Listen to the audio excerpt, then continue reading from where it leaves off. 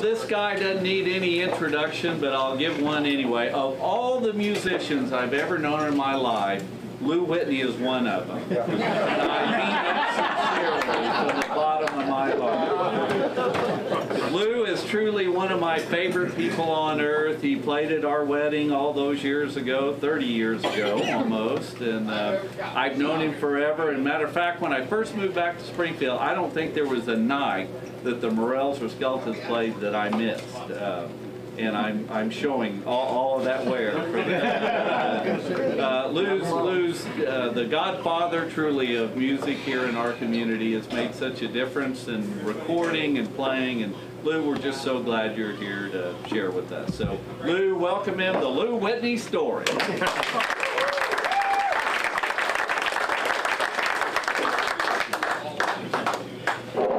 Thank you, Brian. I do remember those the nights at the Amador Mining Company. You and the guys that would like.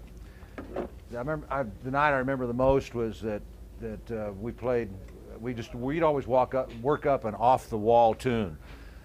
So we worked up a Telstar, which was an instrumental, you know, that had real recognizable. And I remember, it wasn't Brian, but the guys that always sat next to Brian, the guy that just broke a pitcher of beer over his head when we started that song. He couldn't believe that we were playing. But I'm not a Springfield guy. Well, you can tell that. I came here in 1970 after I graduated from college. I majored in real estate, and you had to pick one. So I got my catalog out. I got my catalog out one night, and I went and said, real estate. I go, well, okay. So I majored in real estate, and so I was interviewing for jobs. And one of the companies that was interviewing at my college was an outfit named Strout Realty. Anybody remember that? Yeah. They had offices all over America, and they were headquartered in Springfield, Missouri. So I interviewed with them, and I just took a job. And I moved out here in the winter of 1970, so it was like February of 1970. I drove across from East Tennessee, and it was snowing like crazy. My first dry day in here, I got to Springfield, and I stayed at the lamplighter that was up on Sunshine, and my car the snow was so bad that I couldn't even turn in the parking lot because I'd been driving straight on the highway because it was frozen up, the ice was in there. But I remember there was a car wash right at the corner of Seminole and Glenstone. Anybody remember that? I think there's a funeral home there now. So I kind of got over there and got in with this thing, got that thing and got my wheel so I could turn and park and got my motel room and went over to Strout Realty for my first day of work. And then that was a Monday. That night, I got out, you know, and I started checking things out. You know, I had to go out and see like I'd been in bands and stuff in college, and I wanted to see what was cooking in Springfield, Missouri. So I got out and I went to the Colonial Hotel, the Rendezvous, you know, because that's what the guy at the hotel said. Go to the Rendezvous, they got a good little combo there. So I went down to the Rendezvous, and they had a guy named playing on the masthead was a guy named Don Clements. And then I went in there, but Don Clements wasn't up there. There was a piano there in a place that looked like it was reserved for the big star, but he wasn't there yet. But there was a combo playing. And I know now who they were. There was a guy on drums named Benny Mahan. There was a guy on keyboards named Mike Cassidy. There's a guy on guitar named Rex Meredith. There's a guy on bass named Dave Pease. You know, they're all friends of mine now. Well, the ones that are left. And I sat there and I watched that combo. Now was a little bit immersed in music. I'm going, good God Almighty, this is good. These guys are good. This is like way better than you see in most bars and most places. And then Don Clements came out and sang his. He was like he'd come out and he'd sing 3 or 4 songs. Then he'd go back. You know, and these guys would play the hits of the day, you know, and the people just dancing, the young guys, the young folks in there, and I right there in my mind, I go, the Don Clements guys' days may be numbered here, but I think this band will probably have a job. Well, I was right. They stayed on, Don went, they moved on from different bar to different bar, and then, you know, made a lot of history in Springfield, Missouri. Well, in Springfield, Missouri, there's a big story of why I think Springfield is. I'll get to that in a second. But there was a recording studio here. Well, it didn't take me very long to learn that. So I went to this recording studio. It was run by a guy named Wayne Carson. Now, I had met Wayne Carson one time before. Is that better? Can you hear me in the back? You start over?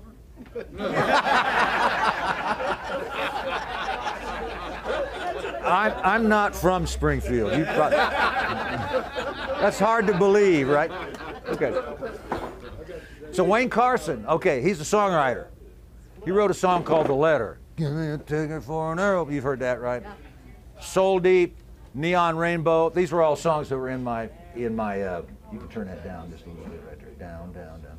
Check down, down, down, down, down, down. I'll make it work. Okay. So I learned that Wayne Carson lived here, so he had the studio. So I went over there and reintroduced myself. He didn't remember. I'd met him in Memphis one time, and reintroduced myself to Wayne. And then he was in there every night cutting demos, bringing in guys like Lloyd Hicks, bringing in guys like Bobby Threadgill and Bill Jones, and they were cutting demos. Wayne would write a song, he'd get his crew together, they'd cut a demo, and it was just it was exciting to watch those drums being played, hear that song come back, and it was really exciting to me. I said, there's just way more going on here than any place I've ever been, you know, and I'd been a few places. But as I went on, I found out the reason that Springfield is Springfield, the reason Springfield has way more to offer, way more to present, and is way more musical and has a whole lot more musical depth than comparable towns, Duluth.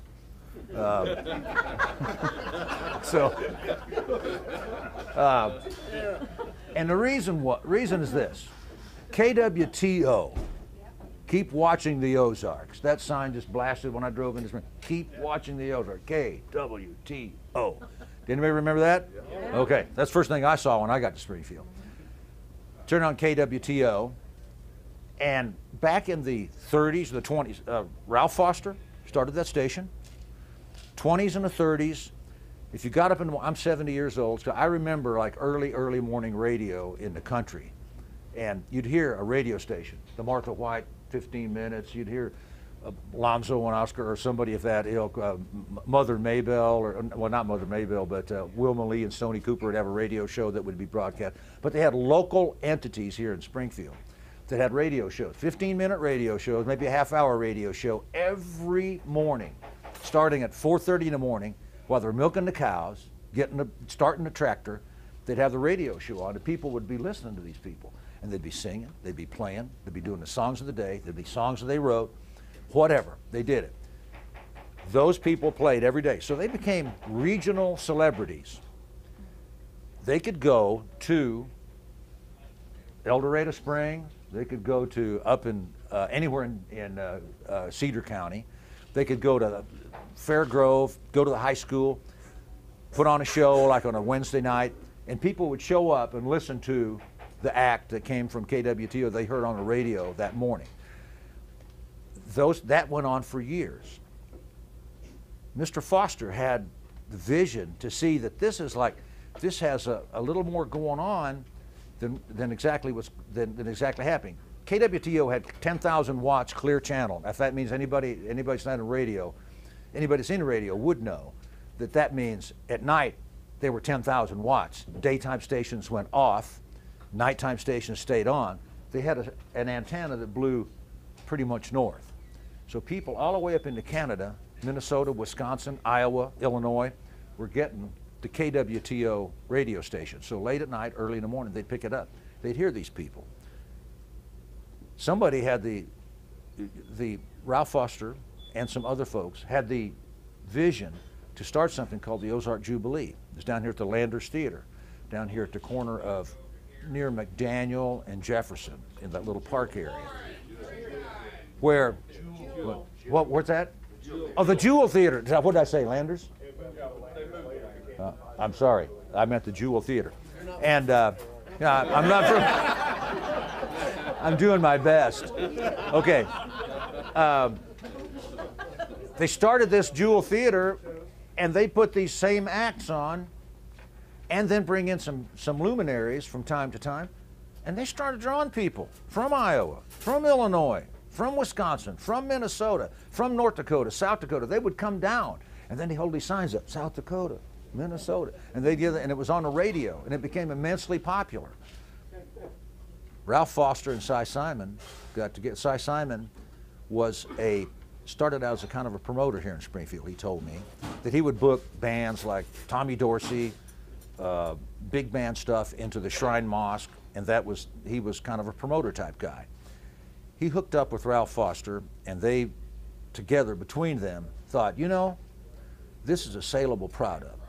They went to New York City, went to the big dogs at ABC, and sold them on the idea of putting the Ozark Jubilee on television, network television. That began, I think, in 1956. The first shows, I think, went from Columbia, but the show went on network television.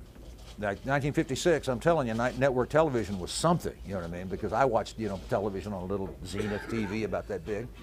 And we watched the Ozark Jubilee every night, every Saturday night. My dad would make us watch it. And he would talk about, you know, now look at that guy, that's Red Foley, he's like so-and-so. And so I would watch it, I saw it, it was a part of my life, it was a part of a lot of people's life. You have to admit, you have to kind of understand that a production like a weekly network television show from Springfield, Missouri, it would be like Letterman coming on, you know, at night, or, you know, it's that big of a deal. They brought in TV guys, grips, everything. It was like big crowd of people came here every week to do that and stayed in Springfield the full time while they were doing that. So that show became incredibly popular.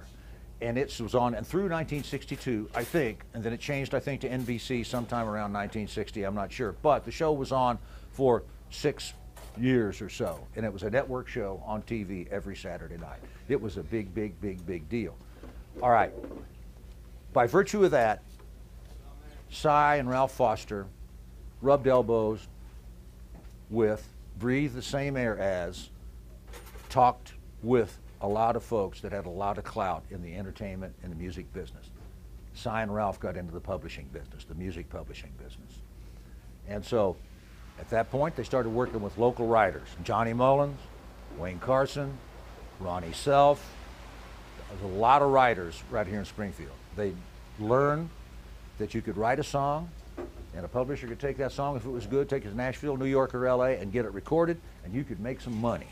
You know, and as things started happening here in Springfield on that level, and all started happening because these guys started the Ozark Jubilee and made the network, the networking and the personal connections that they made so that to bring the business to Springfield, Missouri. And that's why when I walked in here, I said, there's more going on here than there's going on in Duluth.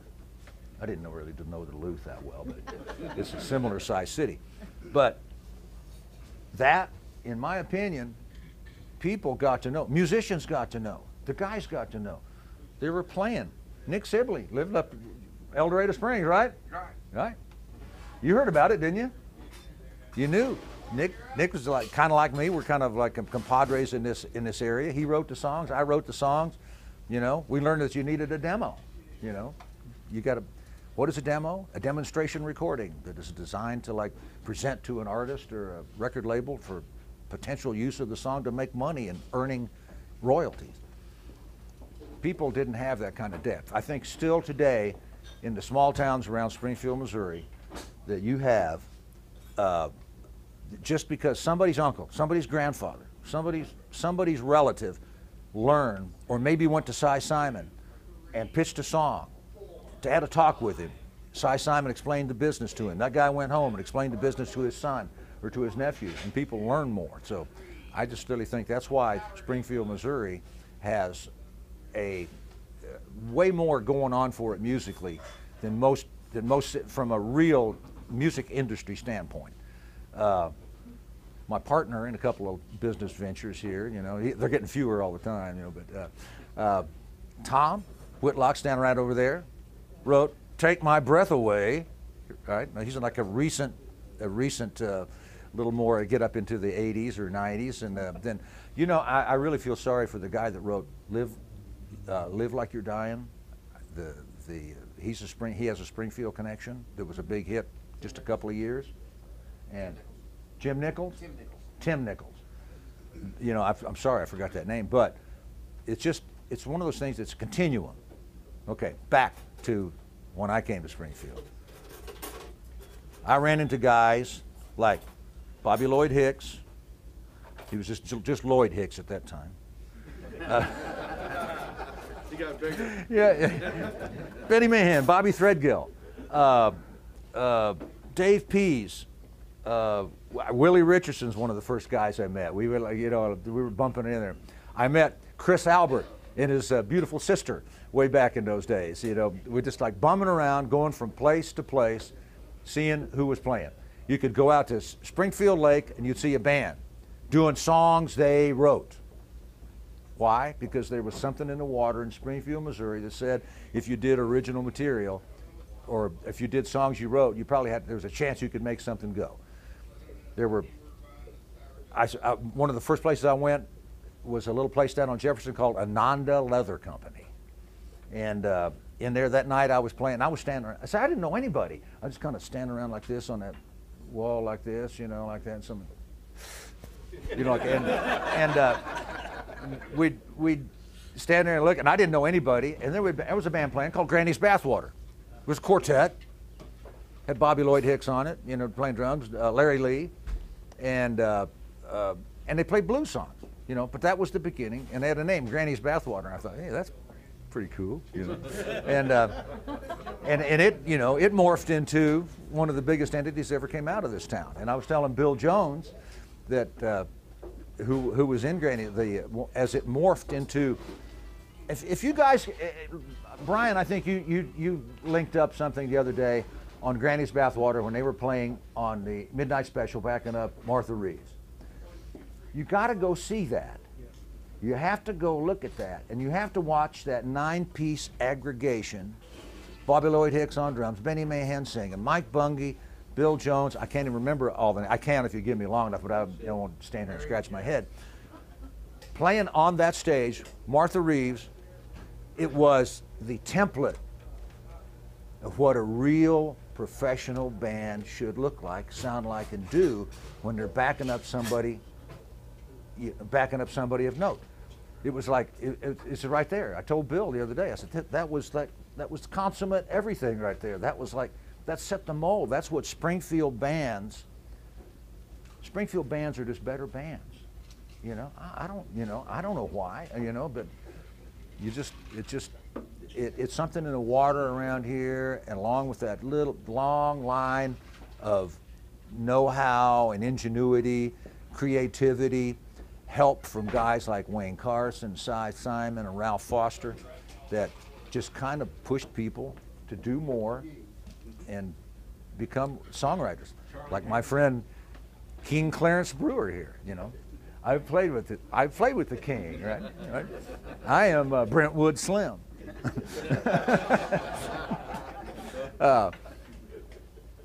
So my point today was I just wanted to let you know that what it was like to come to Springfield, Missouri, and like immediately, just like that, no, there's more going on than you'd find in another place.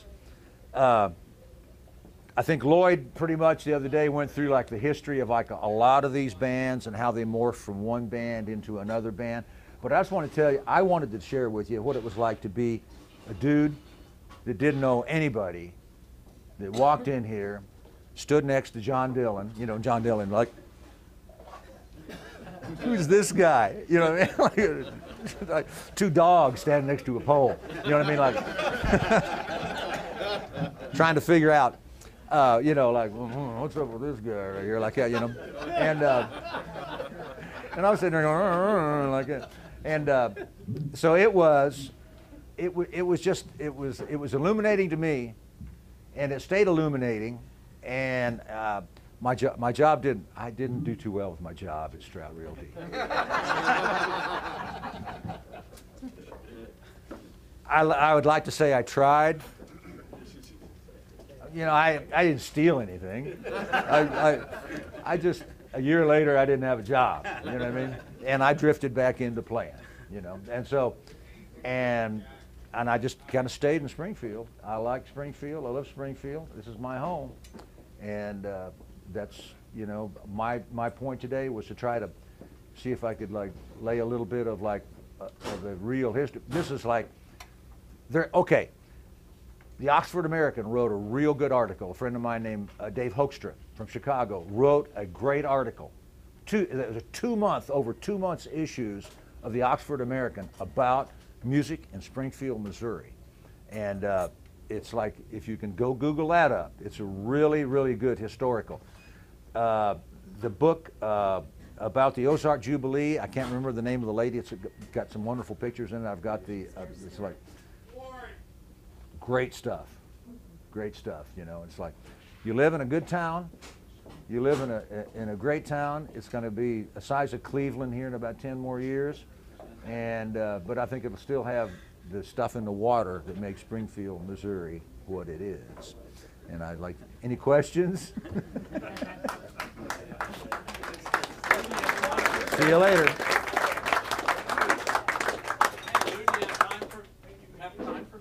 Sure. Okay. I got one. Tell us about how the Symptoms got formed. The Symptoms got formed. Okay, the Symptoms was a band.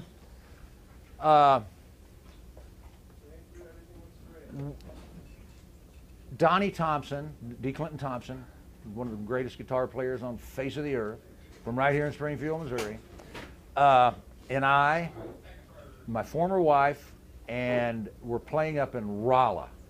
Okay, I had like taken off in my, after I kind of left the corporate world, I got back into like traveling around playing Holiday Inns and Ramada Inns all over the United States, playing with bands that dressed alike and did steps and, you know, and practiced 4 times a week. So where you got a room, you made $250 a week, you had your own room and a free meal. And I tell you what, you don't get any richer than that in 1971. And that's like, that is like, you know, so traveling around doing it, and we needed a guitar player. Donnie Thompson I had met at the Rock Shop. He'd worked there, and he was kind of in between gigs, so we got together and we started playing some lounge gigs and stuff. And so we were doing a house gig up in Rolla. It was pretty easy. We just sat down and played this one place permanently. Played 6 nights a week. We learned that if you could play, if you would learn top 40 stuff, like a disc, if you'd learn some disco songs to please those people who wanted to do the hustle, they'd let you do any damn thing you wanted to do after that. So we'd play Who song after that. And they just sit there politely. Oh, you did your Who song. Then when you played the hustle, boy, they'd be up there doing it, you know. But they put up with you if you stayed halfway current. You know, Donnie, I guess, is the guy that had more insight to me than I did. It's about, you know, if you pick you can kind of weasel your way out of lounges by just weaseling your way out of lounges. So you start playing more Who and songs you wrote and less Casey and the Sunshine Gang, and pretty soon you'll just kind of, you know, things will work your way. You won't have a job anymore. So, but Donnie had the idea of like having a band that, number one, we couldn't do anything. We picked our members. Jim Wonderly, who my ex-wife was on keyboards, Mary Lee. Ron Grimp was a rummer from Rolla. Donnie and myself. The rule one was you couldn't do any song that anybody knew that we'd already done in a band like last year. No, none of that. So we had to learn.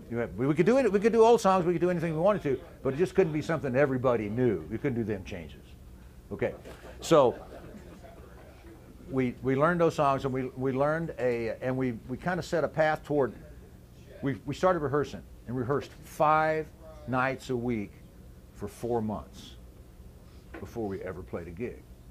So, and we learned a song list that we thought might be. We were record collectors too, so we were back in the mid '70s.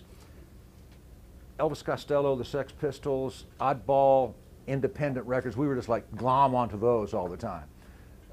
And so we were thinking, well, if you just be a little bit different, you know, maybe somebody will go. So we tried our thing, and it kind of worked. It worked here in Springfield, and it worked in the region. And we did that for a couple of years and became, you know, very popular, you know, made a lot of money. And then that kind of ran its course because several bands, we were playing mostly covers, mostly going back and seeking out oddball covers by semi-unknown bands from the 60s, you know, psychedelic era and so forth. Maybe some old rock and roll and rockabilly and these things. Well, several bands cropped up and started doing that, so we just kind of became passé. And then we just kind of took the same idea toward other bands, and we started another band called the Skeletons, and with Nick played in it, Donnie and I played in it, Bobby Lloyd, and we've just kind of moved on through the time, just trying to be a little bit, in our thinking, maybe a little bit left of center, you know, and try to be, you know, entertaining, you know, and pick stuff that people liked and move fast, you know. That answer your question? Any other questions? Yes, ma'am. So when you came to Springfield, you were already... I was already 26. Oh, okay. You said you went to college, you weren't in music. No, I was in the business department, but I played in bands. I'm not a real musician. I'm an actor. I'm an actor, and I spent most of my life playing the part of a bass player, and later a recording person, and now a speaker. But I'm just a guy who plays bass. I'm not a musician. There's a big difference between. I'm a guy who plays bass, and so I just kind of brought that, and you know, and Springfield is a pretty hotbed. If you wanted to play, there were bands starting up and people you could play with, and good people to get around and play that could accomplish what you wanted. You know. You can make a living. Oh, yeah, I've never done anything else. No, I mean you can make a living then compared to... You could. You can. Still today you can make a living in Springfield. New York, you got to work 3 jobs to be in a rock band. You know, but in Springfield you can actually make enough to, you know, and a living. Well, there's several definitions of living, but you know, get by. You know, but it's fun. I'll tell you. I love Springfield. It's home. Who all have you recorded down at your studio? I mean, big. You. Not just me. I recorded Katie. Yeah, that's a real good question. Mostly local folks. Brew and Shipley. I have recorded Brewer and Shipley. I've recorded Ozark Mountain Daredevils. I've recorded most of the local folks. Back in those days of the Symptoms and the Skeletons, we kind of earned a reputation as a kind of a roots rocky, alt country, Americana type crowd. And so, and being fortunate to be in those bands, we got to play all over the country. You know, we got popular enough to go play on both coasts and around, and so we made a lot of friends. And in that connection, well, there was another guy named Jim Martin. He died a couple of years ago. Jim got into the publishing business and started a recording studio. And I went to work for him engineering back in the early 80s. And did some Boxcar Willie sessions and so forth, and eventually wound up buying that studio from him and his ex-wife. But okay, who's recorded? Okay, everybody local you can think of, and a few people you've never heard of that came to Springfield to work with us. That would be the crowd of people that I've recorded with. You know, the people I would call on in this town would be Donnie Thompson, Bobby Lloyd Hicks, Nick Sibley, Joe Terry. There's just people that are kind of simpatico, that are real quick studies, can learn and can play just about anything. And you know, and people have seen that band play, and they came and wanted to have that band play with them, and so they would come to town and do it. So that's people from out of town. Not a lot, nobody much you ever heard of. Scott Kempner? Huh? Scott Kempner? Oh, yeah, Scott Kempner, yeah, top 10. We did him. Eric Campbell, Mary McBride, Jonathan Richmond, Robbie Folks. Yeah, well, these are all big luminaries. Everybody going, I haven't heard a name I recognize yet, Wilco, yeah, okay, Wilco. Dandy? Who's that? Jim Dandy? Jim Dandy, okay. Jim Dandy's a good guy. Jim Dandy's he's cool. We saw him on South Street. Yeah. But Springfield, so, all right, I'm going to take it one step further. Recording studio. I wouldn't be in the recording business if Ralph Foster, Cy Simon, and Wayne Carson had been in this town. It wouldn't have happened, Just like I saw what happened, and I wanted to be a part of that. I think Nick, would you? Yeah. So Nick's got a recording studio. I've got a recording studio. Great Studios. There's another one out here on 2100 Studio 21. All professional recording studios can do just about whatever you want. This is Springfield, Missouri, a town of like 150,000 people. There's not that kind of, you don't see that, There's more going on here just because of what went on in the past, and it's like, yes. Charlie Hayden, Oh, Charlie Hayden, the jazz bass player? You know it. Oh, man. That's like. I found that there's so many big stars that live here that you'll never ever see them or hear about them. Steel players, drummers, Niels Lofgren, and all those guys are here. They're all doing that. And I'll tell you what, Chris, they benefited from what we were just talking about. All of this music that went on, all of this knowledge, all of this professionalism, it's like you don't have that amalgamate in a region. It just doesn't happen that often. Branson, back in the 90s, Branson. Yeah, well, Branson, I like Branson, but there wouldn't have been a Branson if it hadn't been a Springfield. Oh yeah, darn right. Oh, yeah. It's like, Branson kind of took they took the Ozark Jubilee model and did what, Johnson and Johnson to do with it, But so, I'd love to answer another question. Yes, ma'am. So did you ever work with Cy Simon? Yeah, I pitched songs to Cy. Yes, indeed. I'd write a song. Hell yes. I'd sit there and write a song, and I'd write a song that night, and I think it's the greatest thing since sliced bread. You know what I mean? I just couldn't wait. I'd get on the phone. I'd call Cy Simon. I got a song. I'd go in there and play it for him. He'd go, Lou, I kind of like your voice. Which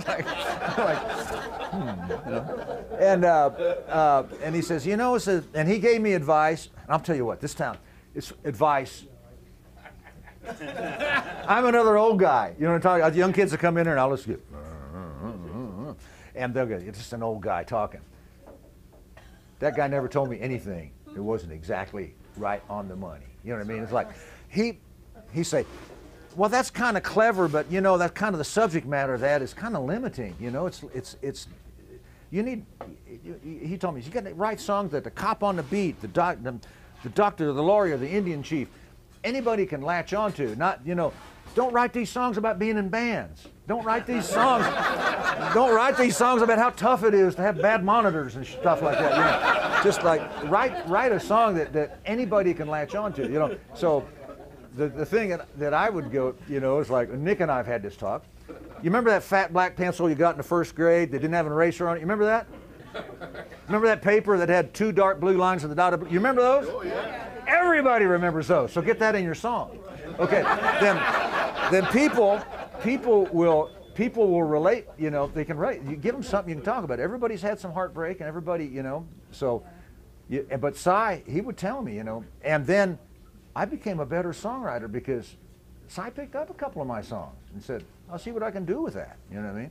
And that meant I felt real good. I was like, I must be making some progress, And I still, stuff Cy Simon told me, songwriters still, people come in, a lot of bands come in, they write their own songs. Well, if you're a singer-songwriter, you don't really need a publisher.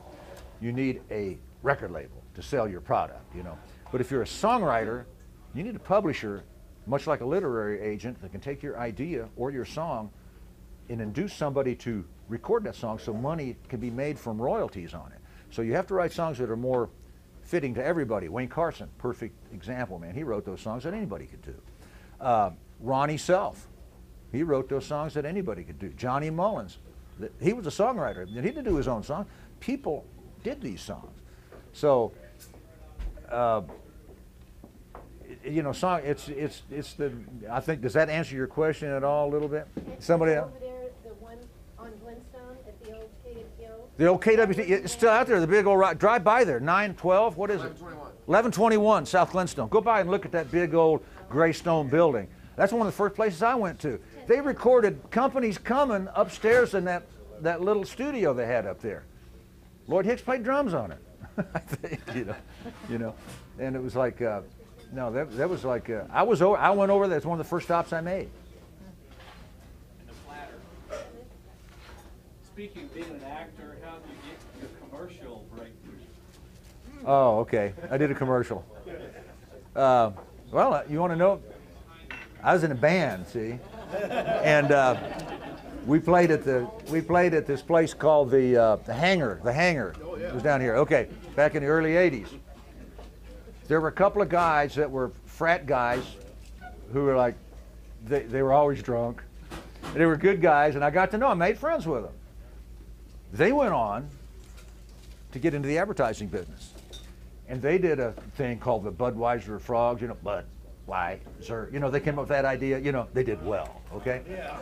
I'm sitting at the studio one day back, a few years back, phone rings, and there's a lady on the phone said, I'm so-and-so with such and such advertising, and said, I'm wondering, would you be interested in going to California and doing a part in a commercial that we're putting together? You know, I'm going, I think I told her, I said, well, I'm 59 years old, and I pretty much don't have much to do for the rest of my life. You know? So, you know, I don't know what it is, you know, but you got in mind. I said, yeah. She said, well, could you do it on short notice? I said, yeah. So she explained to me, these guys went on to the average, so they were in California cutting a commercial for a thing called Jack Daniel's Hard Cola. Okay. So they had been out there doing this commercial shoot, and they had been auditioning people to play the part of an old, grizzled cook with a 6-month chip.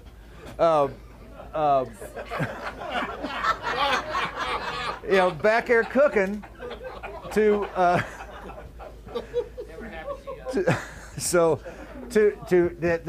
band, the bass player didn't show up for the gig, and they're all out there, and then the bass player, this guy's cooking, but he's a bass player, so he comes out and he saves the day. That was the idea. So they're looking for that bass player. Well, they told me that they had auditioned 300 guys, and they had plenty of guys who looked the part, who were perfect looking. It was Hollywood. Of course they did. And so, but they couldn't get the guy that looked like he knew what he was playing on the bass. You know what I mean? So they said they really want to do that. So they asked me if I could give them any kind of a reference. And so this is how stuff happened. Dudley Brown, keyboard player, played in bands with, he's into everything technical. He was into video. And so I'd just been out at his house the night before, and he says, I got this green screen thing. Look at this. I can put you up in front of this right here, and you do that thing like the weatherman does, where you just stand in front of the thing, and you just see your outline on this big green screen. And he said, I said, it's pretty neat again. So the gal says, is there any way you could get us anything that we could take a look at? I said, well, how about if I get you a green screen demo of me and my bass playing? Like, she says, you can do that? I said, can't everybody? You know. So I went over to Dudley's. I told him what was up. I did that. He emailed it to we just transferred it up there to him. They called me. They said, she called me. They're looking at it right now, and they're going to make a decision. How late? I said, call me if you want me. So I laid in bed. I went to bed that night about 10:30. I thought, well, it's not going to happen. 15 till midnight, here came a call. They wanted me to get on the plane at 6 o'clock in the morning and go out to L.A. and shoot this commercial.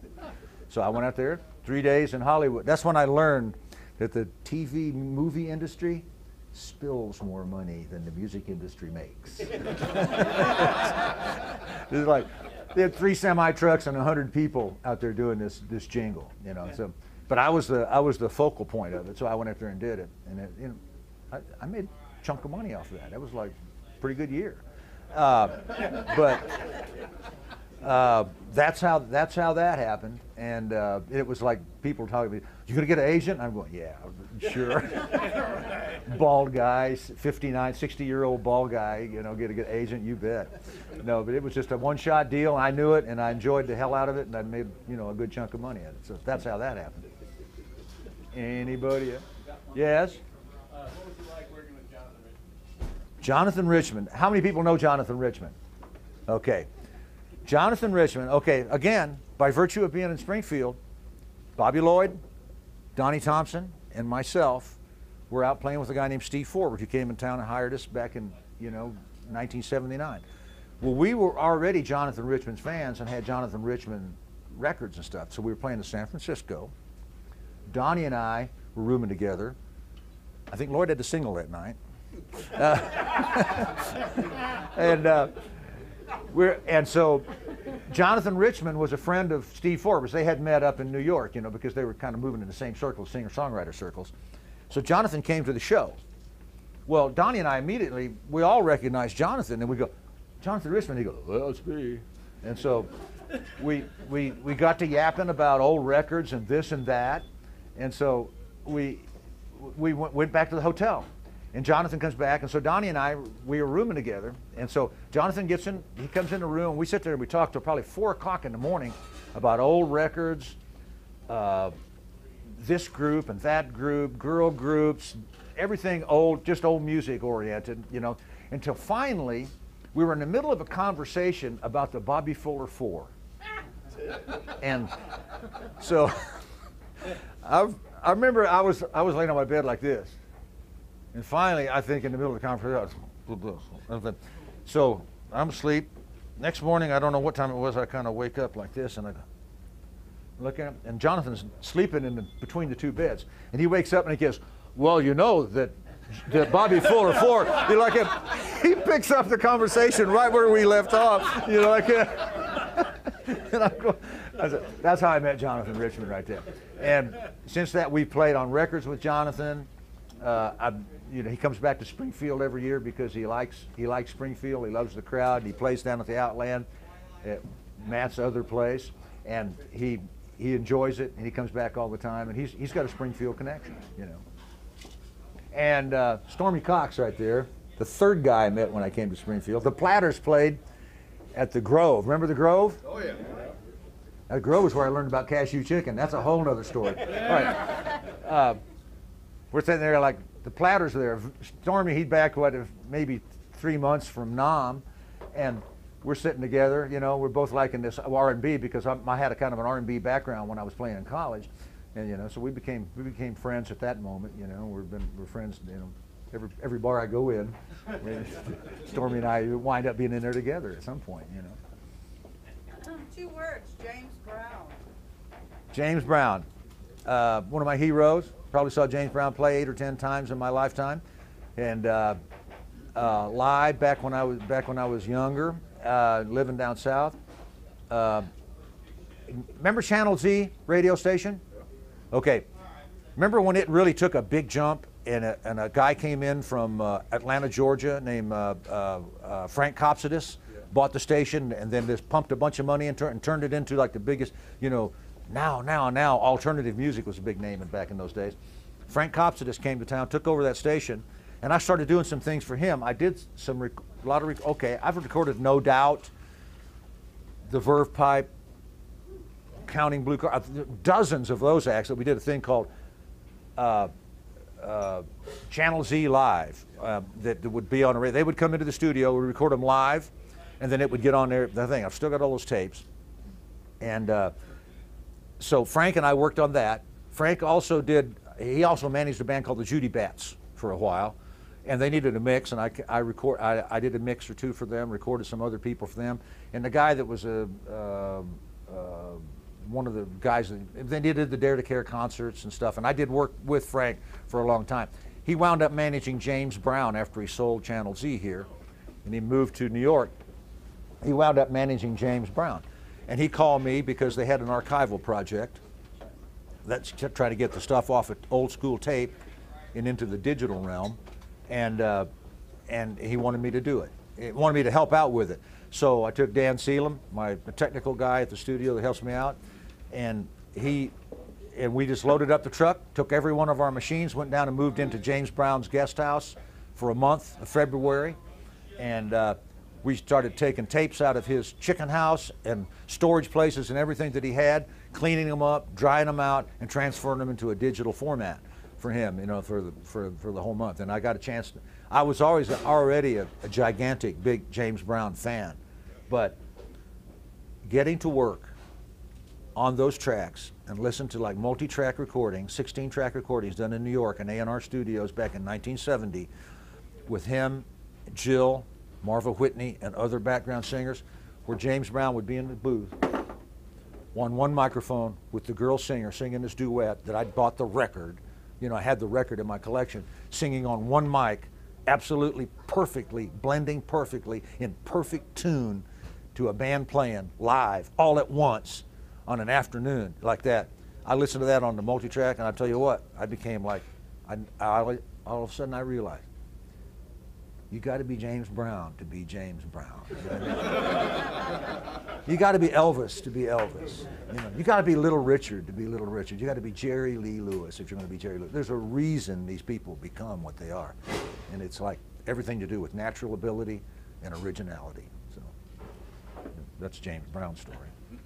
Well, Lou, thanks very much. I feel like a Baptist preacher.